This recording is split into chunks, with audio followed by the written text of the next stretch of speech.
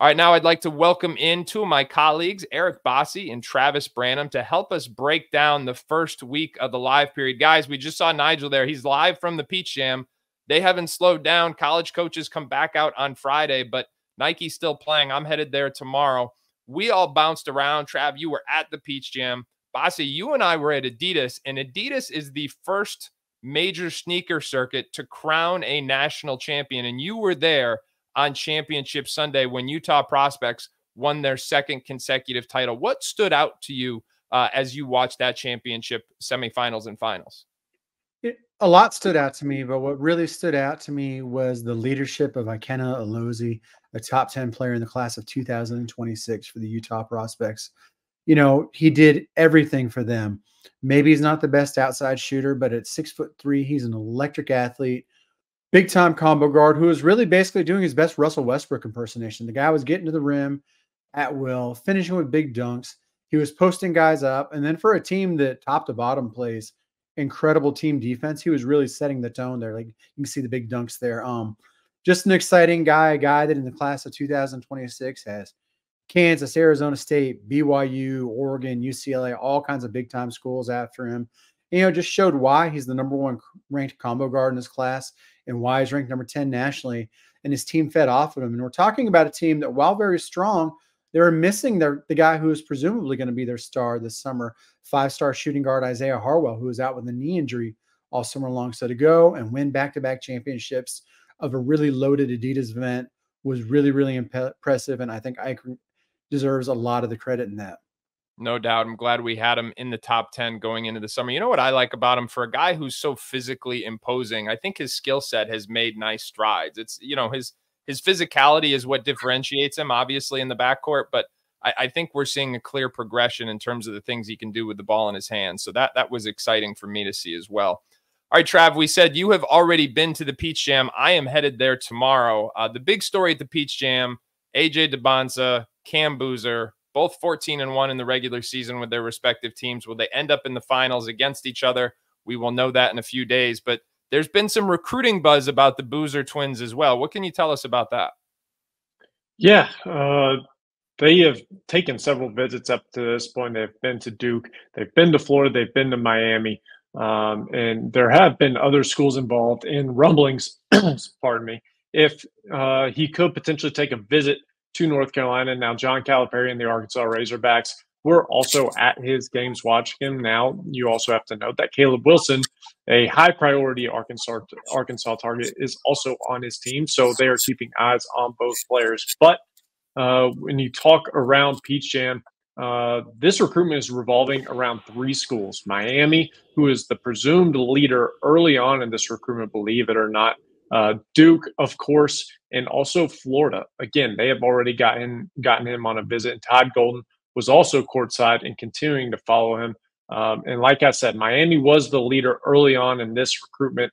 Now, sounding that things are tightening up and that this is becoming a bit of a toss-up. And there is one other area to monitor. There's been some buzz.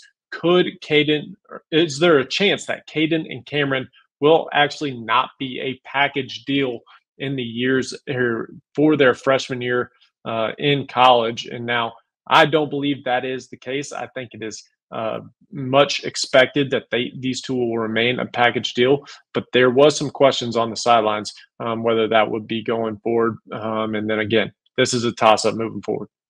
All right, Trav, I want to tell you my theory. This is not sourced. It's not reporting. I want to tell you my theory, and you tell me if this makes sense or not. I think these two want to play college basketball together. But I think I think they both need to be recruited separately because they might be on different paths. I think Cam is very clearly going to pursue a one-and-done path. That's the expectation. Caden, I'm not sure if that's a foregone conclusion or not. So I think it is incumbent on whichever of those 3 schools or another school is recruiting them to not only sell those two on playing together next year, not only sell Cam on the one-and-done path, but sell Caden on a plan that maximizes his future, whether that's a 1-year plan, 2-year plan, 3-year plan, or whatever the case may be. So while I do believe, like you said, I think that they're likely to play together, it's almost like you have to recruit them separately. Am I off on that, or is there some validity there? No, I would definitely say there's validity. I mean, just as evaluators, I would say we're not scratching Caden off as not being an NBA type prospect. I mean, we're talking about a 6'4", big, strong point guard that wins everywhere he plays. A kid that's a very good, impactful defender. Now we have seen year over year just be a floor general, a guy that sets the table for everyone around him. Now the biggest weakness in his game has undoubtedly been his shooting ability, especially from three. Now, if you watched him from the time that he was in 8th grade, like I have, up to this point, I mean, the progression in his jump shot, while he still has plenty of room to continue growing as a shooter, the growth he has made since he was in 8th grade and as a freshman up to this point has been tremendous. So this is a kid that we see keep getting better. So while you say you do probably have to recruit them a little different, a part of the Caden recruiting pitch is this is our development plan for you. And maybe it may not be a one and done, but potentially a 2 and done or 3 and done type prospect just to get that shot continuing to be more polished and be a bigger threat from beyond three. Yeah, and his ability to help drive winning, I think, is undeniable.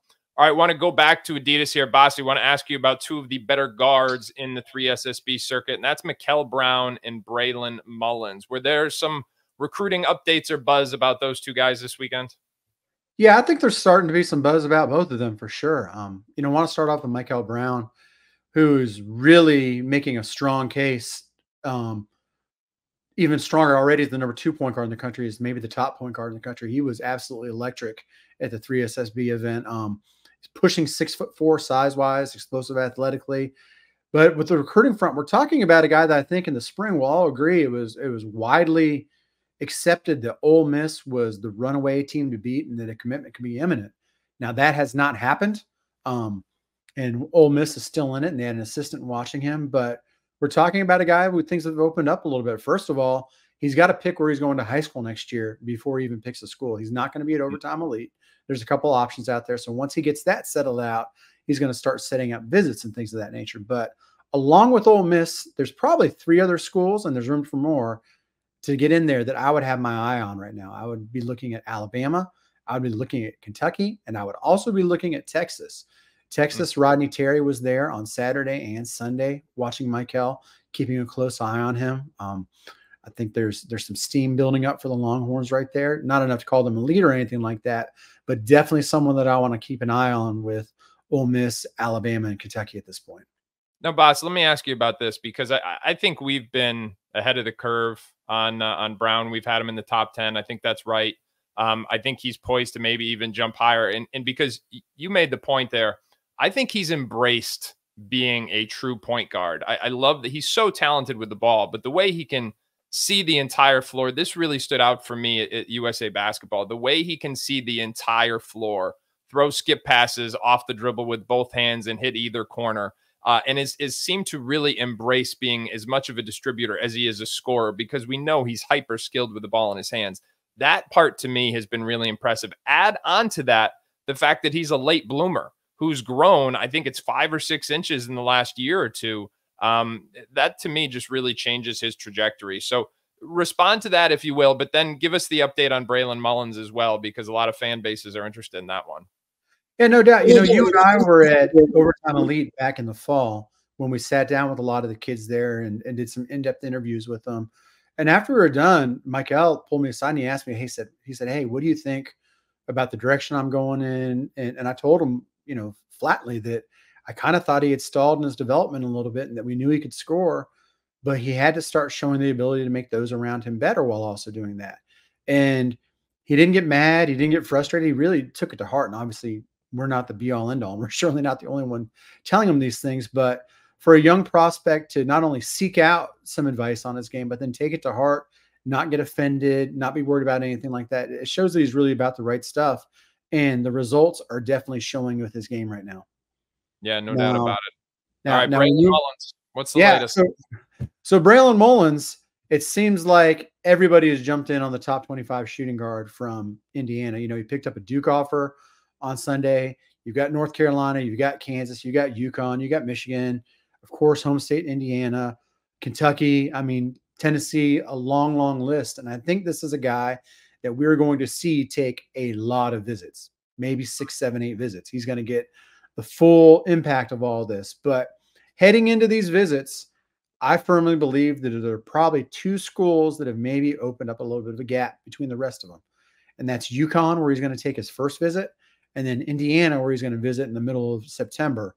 Indiana obviously is the home state school. He's got a lot of love for Indiana from what I've heard, and definitely some interest in the school.